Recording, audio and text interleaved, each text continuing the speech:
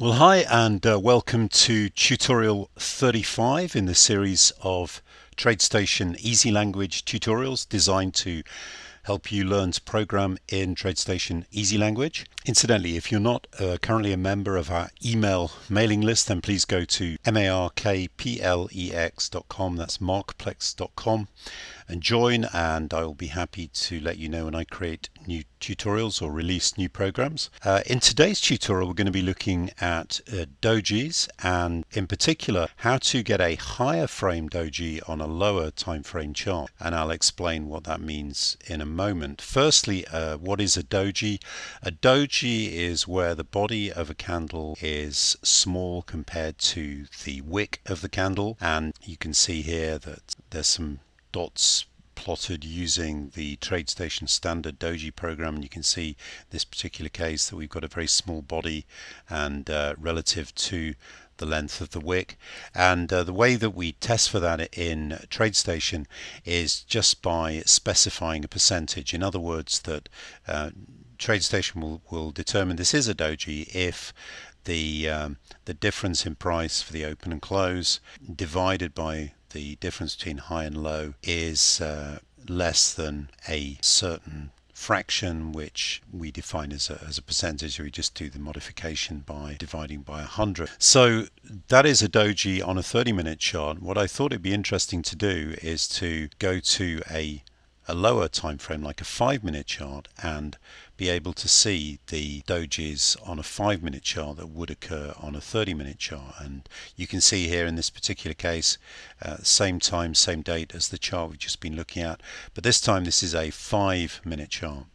And the reason that this is showing this as a doji, and obviously this bar is not a doji, at least not unless you define the percentage very high, in which case Tradestation may say it's a doji even though it really isn't.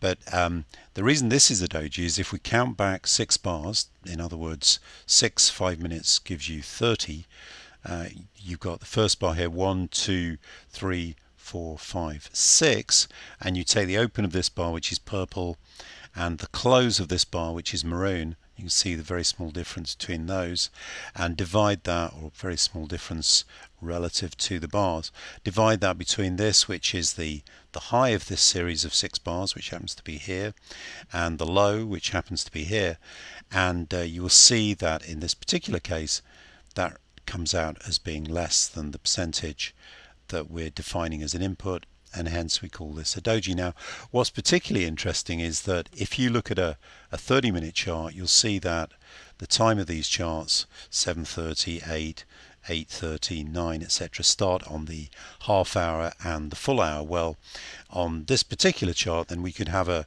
sort of virtual 30-minute bar starting at any 5-minute thing, 5 past, 10 past, 15 minutes. So let's have a look at the actual program itself, and I'll just go through it and explain it. So first of all, what we need to do is take the open of the little cluster of bars. In this case, the one we were just looking at was 6 bars. Now we take the open and we deduct the close of this cluster of bars, and we take the absolute value, abs value, and abs value takes this. If it's a negative, it makes it a positive, because we're just interested in the difference between the two. We don't care whether the open is less than the close or the close is less than the open. And what we compare that with, it has to be less than the high of this cluster of bars minus the low of the cluster of bars, and then we just times by percentage, which is an input, and we multiply by 0.01 to convert that into the fraction. So you might be thinking, well, why are we using bars back here and bars back -1 here? Well, the reason for that is that the open will treat the current bar as the sort of 0 bar, the one before that as 1, 2, 3, 4, 5, 6, whereas the highest and lowest functions have already taken that into account. And if you really wanted to just test that out for yourself, which I think is always a good idea, I've just written a little simple print statement here which says at the end of the bar, print date time, the highest so many bars back, the lowest so many bars back, and also the open bars back -1. So let's just have a look at that just to prove to you that this thing is working as it should. And just going to zoom out of here, go along. Incidentally, those lines and the text there, that was just used. I did that just using the chart annotation, the drawing objects tool you can see up here. That's not part of the program. So if we just go to the end of the chart, and I'm just going to look at the EasyLanguage output bar. I'm just going to refresh the chart, Control R, and click on the print log. We should see some print log appearing shortly. Not forgetting to verify the program, and then just go back and, okay, starting at the 1140 bar, the open 6 -1, the open 5 bars ago, so this is 1 ago, 2 ago, 3 ago, 4 ago, 5 ago, the open 163,956, and you can see that's correct there. And then again we're looking at the 1140 bar, and the highest of that period, I'm guessing, so 1141, 2, 3, 4, 5, 6, it's probably going to be this bar here, 63956. No, it says 985. Okay, there we go, on that bar there, 63985. So you can see that those things are calculating correctly. Okay, but we do have a slight problem in the program so far, which I'll demonstrate by just going in and changing the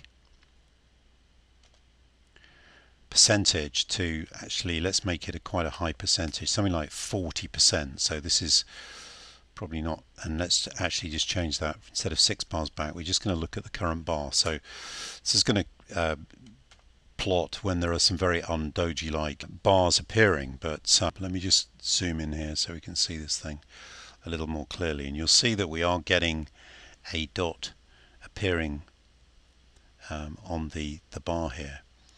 And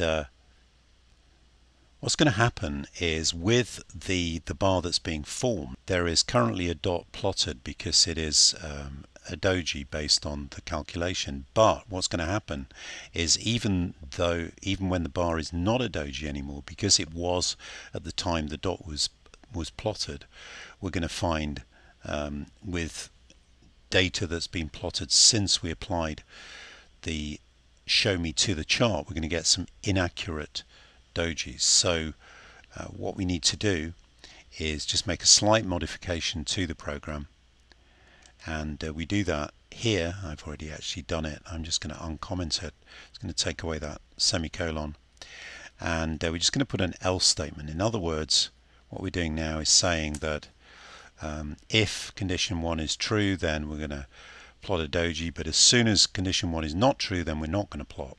So I'm just going to validate that. Click the little green arrow. You could press F3, and we now go back to the chart.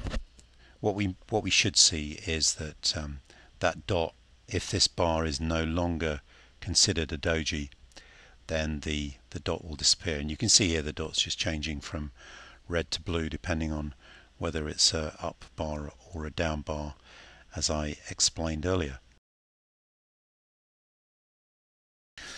So you've seen with this bar that the dot is disappearing and reappearing again when the bar is considered a doji, at least using the input that we've used or not. So anyway, I hope that has been useful. Obviously these settings, I'm going to set that back to something like 5, and just go back to 6 bars there. Again, if you are not part of the Markplex mailing list, then please go to markplex.com and join the email list, and then I'll be happy to let you know when I create new tutorials such as this.